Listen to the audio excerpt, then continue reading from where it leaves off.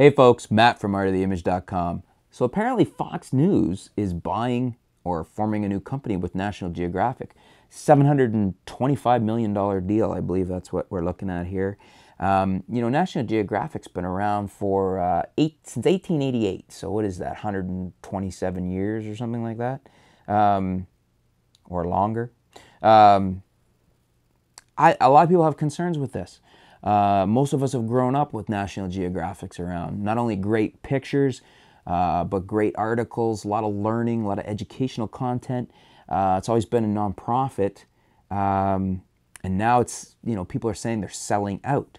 And they're questioning why, because apparently, their numbers were fine. They're in the black, doing well, still good membership, things like this.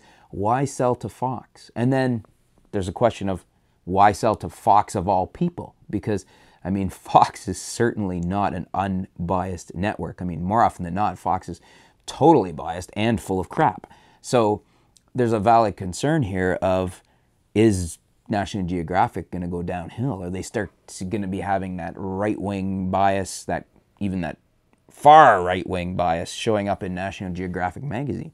Will we not be able to read a National Geographic magazine and take it for face value?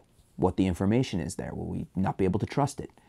Will the quality degrade? They're going to fire all the photographers and go straight to buy on Facebook images.